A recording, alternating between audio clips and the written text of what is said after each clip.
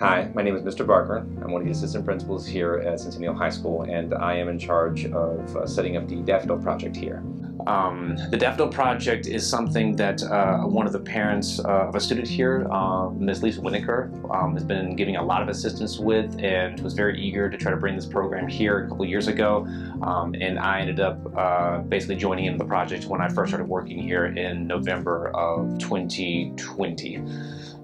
It's an international project that is set up to plant millions of daffodils to represent the 1.5 million children that were lost and killed during the Holocaust, as well as to help bring attention towards continual atrocities that tend to happen around the country today, so that we can try to reduce that. We have done the Daffodil Project for 3 years. The first year started off right as the pandemic was starting, and so the spring blooming part of the ceremony we weren't able to actually conduct because everyone was at home. We did do a dedication ceremony the following year, which we were very pleased about.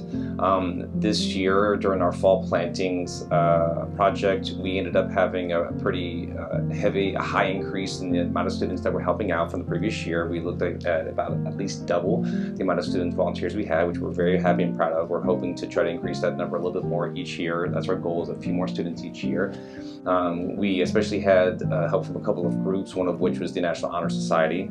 That had a lot of volunteers that were part of the project, as well as students who've participated in this project at other schools that have started it, such as our middle school programs, and ones that have just started in their own community from various organizations. We were very happy this year to have a Holocaust survivor, Mr. Greenblatt, here. We were very glad that he was able to come in person and speak this year. It's always a pleasure to have him talk about some of his experiences and his involvement in Daffodil projects around the Atlanta area.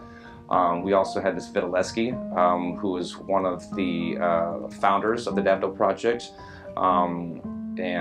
She came and spoke for a moment, and has always been a big supporter of us and been the big reason why we've been able to bring our project to Centennial High School. We were very, very pleased to have a lot more of the adults from our district, as well as some parents that weren't able to make it last year, were able to make it this year. So far, we've planted about 1,250 that have contributed to the overall 1.5 million. The overall global goal has gotten over 750,000 as of today. And so we're very proud to be a part of that, and we're hoping to plant even more next year. Our goal is to eventually fill up the entire flagpole area with all daffodils if we can, and that would be several thousand at that point. So we're very happy and excited about that.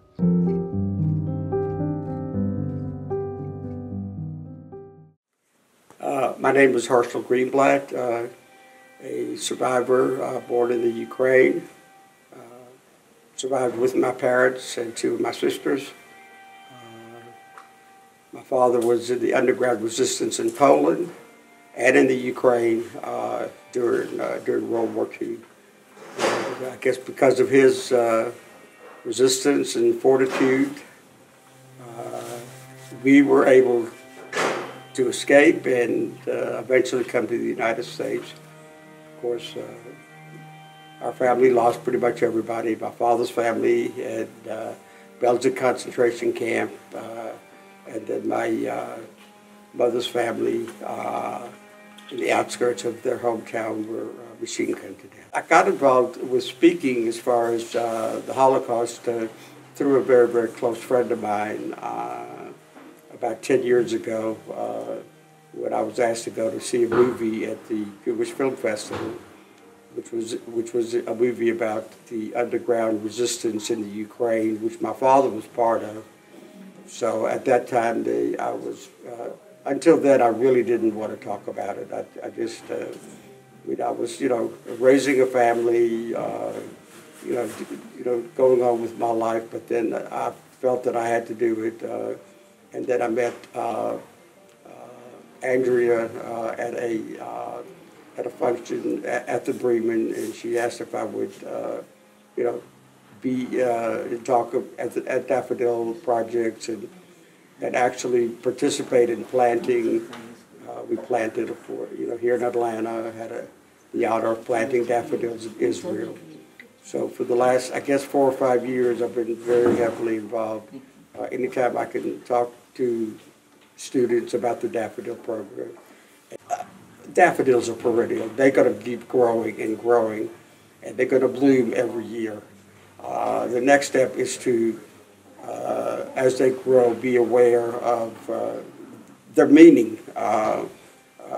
Be aware of, when you see a daffodil,